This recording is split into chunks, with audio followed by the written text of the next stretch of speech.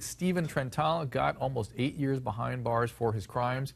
He left his 2 young boys and his loving wife behind. Now, did he do it because he saw no other way out of his financial nightmare, or is this a kind of greed that is gripping many people? Joining me tonight, ex-wife of convicted bank robber Stephen Trentall and author of Disguised Blessings, Jean Callahan. And Jean, your ex-husband Stephen, thank you for joining me, was just released from prison last week. Have you seen him since he was released? I actually haven't seen him, but the kids have seen him. The kids were with him last weekend, and it was so beautiful to see them so happy. They really haven't, known him only in prison, so it was so great. And you're so happy. You're on the record saying he really was a good father, that there's some sort of disconnect between his interpersonal life and his life as a criminal. Yes, he really is a great father, was a great father. Something happened to Steve. He had some kind of breakdown, partially, due to the stress of Wall Street, fear, greed. He went crazy. Well, really. Yeah, Jean, does he have a psychiatric diagnosis? Was he in a manic state or something, or was this a choice?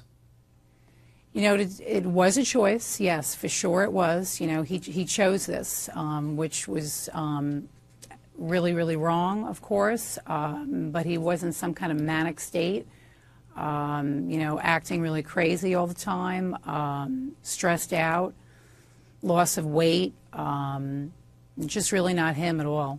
Well, what I wonder, Jean, though... Not the man I married, really. I understand. And my question, though, aside from his particular psychiatric condition, is this the tip of an iceberg and sort of an extreme example of something that has gripped people, certainly on Wall Street and maybe throughout the country, where they are so hell-bent on living a certain lifestyle, they've taken on massive debt, and, are the Occupy Wall Street people right, that people will go to any lengths to just maintain that lifestyle as opposed to selling their assets and living a simpler life? I agree with you, for sure. Yes, I do. I think that, I think he was in greed. I think he was acting out of greed, in a way. Well, let me show the audience a clip from CNBC's American Greed, where Stephen is talking about the fateful decision to commit bank robbery. Watch this. And I was just so desperate and at a dead end. This was the crazy facade that I was living. And I'm going through all of these options, and I'm like, well, why don't I just go rob a bank? I say, if I don't have a gun, nobody's going to get hurt. Let's go for it. And Gina, I guess I have a couple questions out of that. One, and let me ask this first, did you miss some warning signs that you wish you'd intervene upon earlier?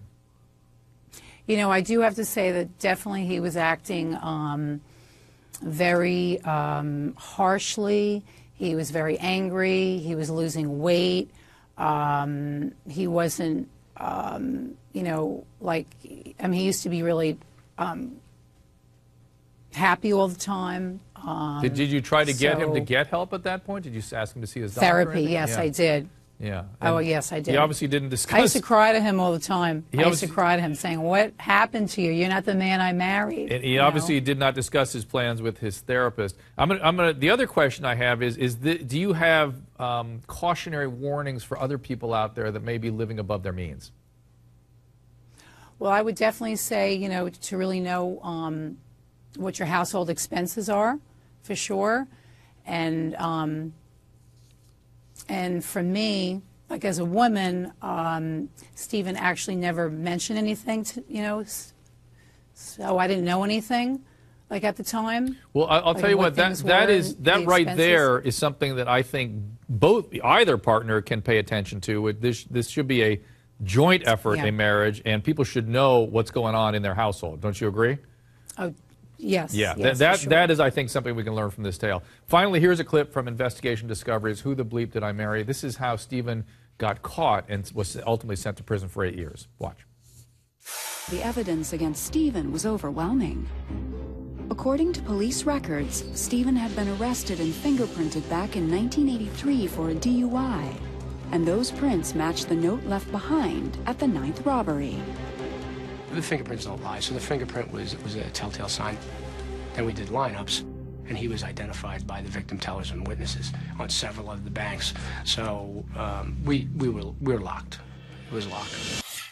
Gene, if he hadn't gotten caught, do you think he would have continued? I think he would have. I And, really do. and God yeah. knows where that would have ended up then. I mean, in a way, it might have saved his life to have gotten caught. Yeah, I think so. Well, Gene, thank you for sharing the story. I think there's Thank you. there's something to be learned out of this, and I hope people kind of contemplate this, because this is a story of our time right now, and I appreciate you sharing it with the world. And when we come back, Thank you so much, Dr. Drew. my pleasure. Now we're going to switch gears and talk